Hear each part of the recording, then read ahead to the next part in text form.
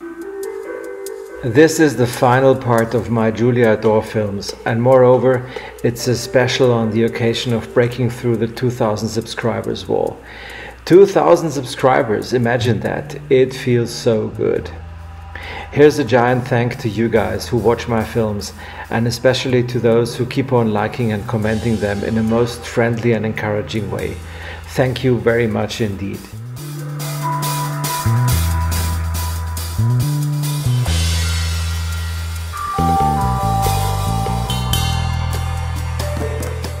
Now, I thought about what sort of special I could make to celebrate this milestone.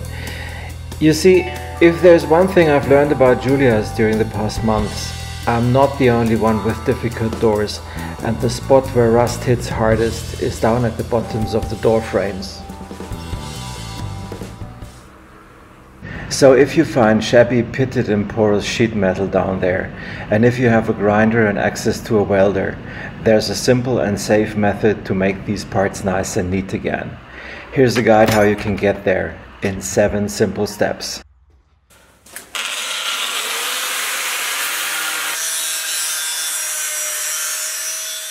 The basic idea of this tutorial is to buy the repair panels as a spare part. You've seen me sharpening and beating them from pieces of sheet metal, but that's a bit of a personal preference. If you try to reach your goal in an efficient way, you're certainly better off to just buy them.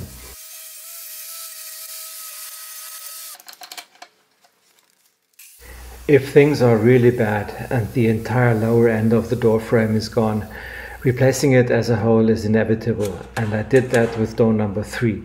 Please refer to the according film. However, based on the doors I've seen on eBay and at spare part markets, in most of the cases that would be overkill. And that's why I suggest to trim the repair panel to the size that is needed to replace all the rusty parts and throw away the rest of it.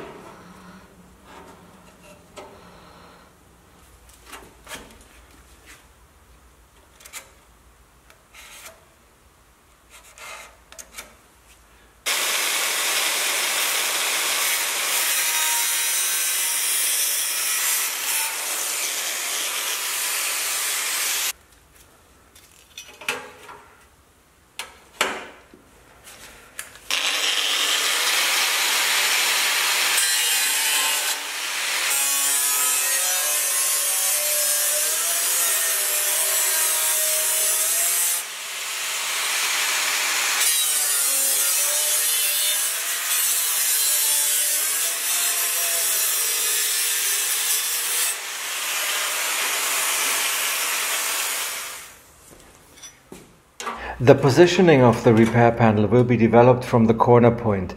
That's where it really needs to be aligned and flush from the start. Everything else can be settled as the panel morphs into the door. I can hardly imagine doing this work without these welding pliers, so they are really a must. Cleaning the parts where welding takes place is important, otherwise the paint will just burn off, and we don't want to inhale these fumes, do we?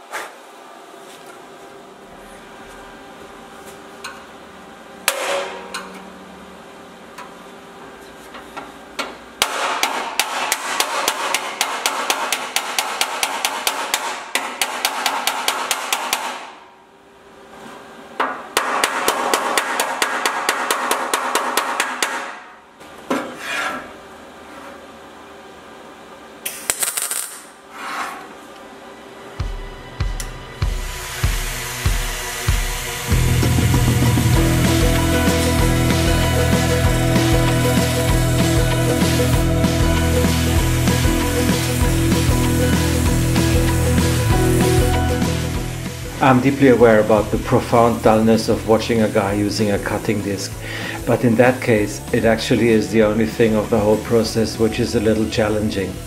So take your time, don't use much force, rather let the disc dance over the metal.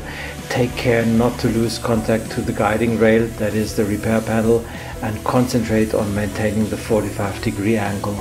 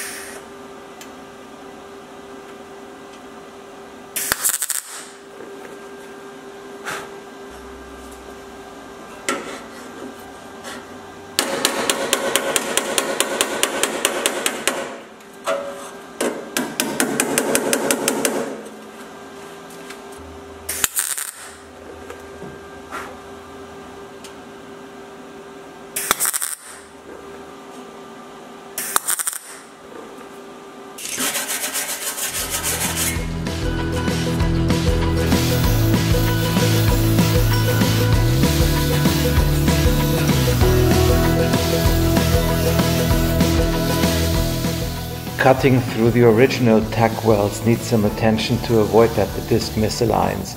The way to go is to limit the contact force to the weight of the angle grinder without any additional pressing. I recommend to use a quality cutting disc for this purpose. I made the experience that it genuinely makes a difference. The thickness of the disc is 1 millimeter.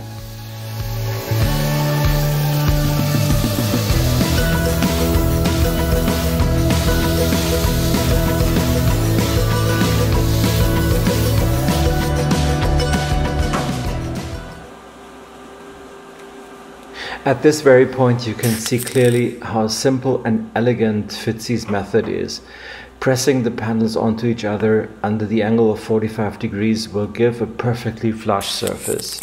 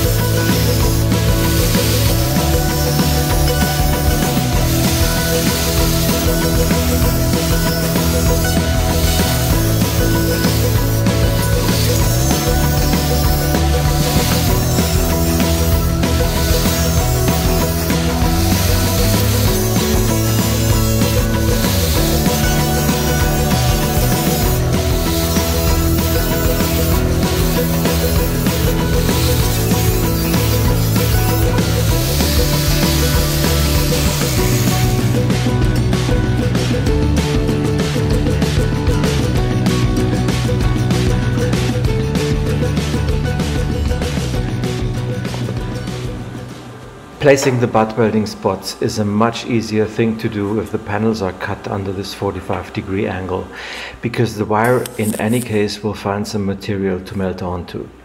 If you have to spot weld a bigger gap, that is cut straight, it sometimes needs igniting the arc at one side and smear the melt over to the other, which requires some more concentration and experience. Not with the 45-degree cut though, where I can hardly imagine anything going wrong with welding, especially if the panels are kept cool with some help of compressed air to avoid them warping.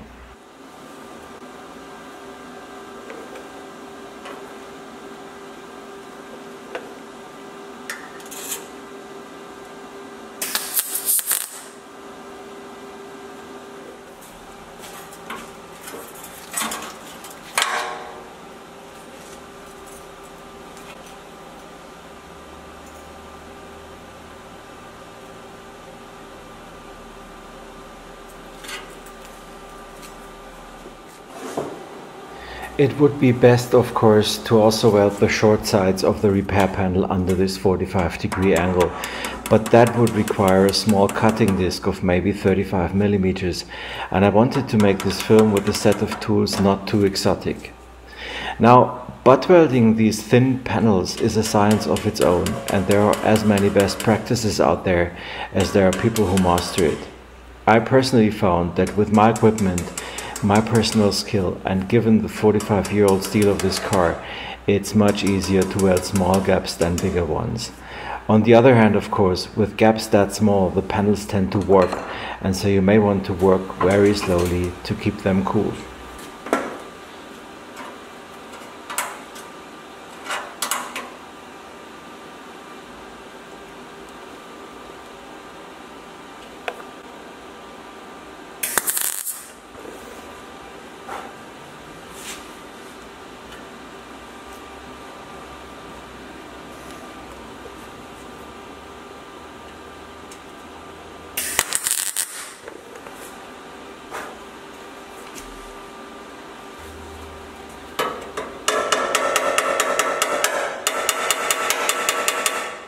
The hammer will help to get the panels flush, and you can do that step by step while you build the joint as you add welding spots.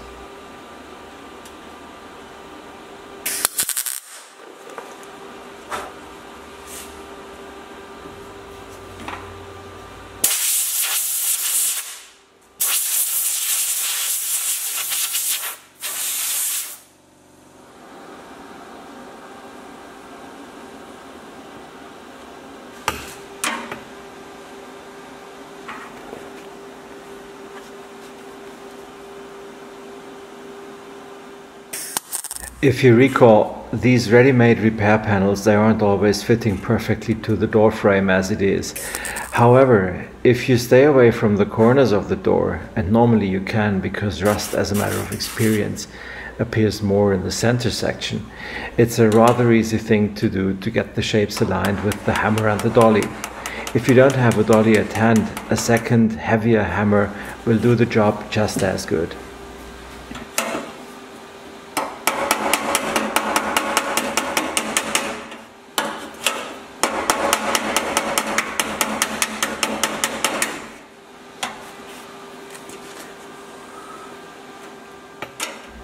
If you're concerned already about the corner of this door being a bit rusty, as we will see in just a minute, this is superficial rust and we can remove it nicely when sanding down the welding spots.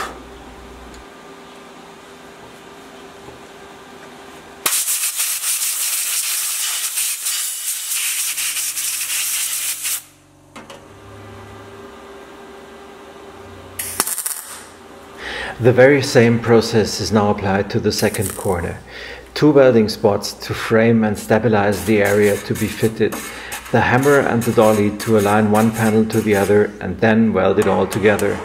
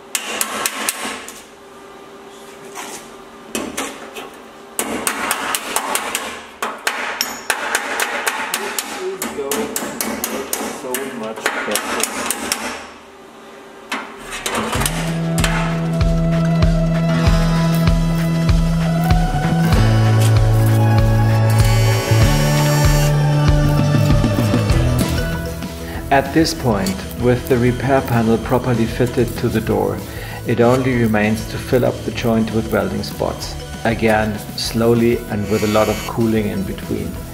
Some intermediate sanding will reveal the spots that have been left out, and then you can take another go to finalize the welding work.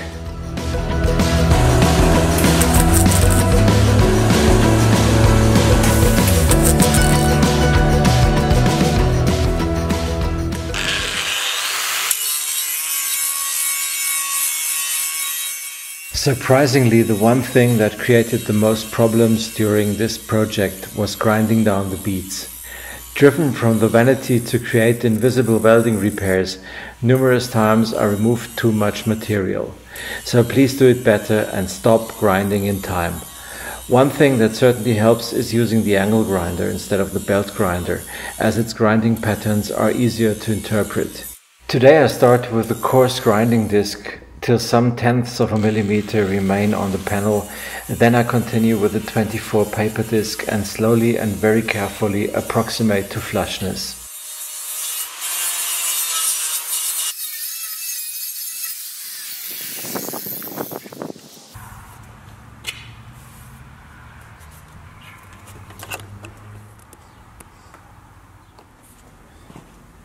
As you can see, the panels aren't entirely straight at this section, which is possibly due to my admittedly very narrow gaps that promote warping. It's better not to sand the bead down completely in this case, because it may well be that otherwise the sheet metal gets too thin.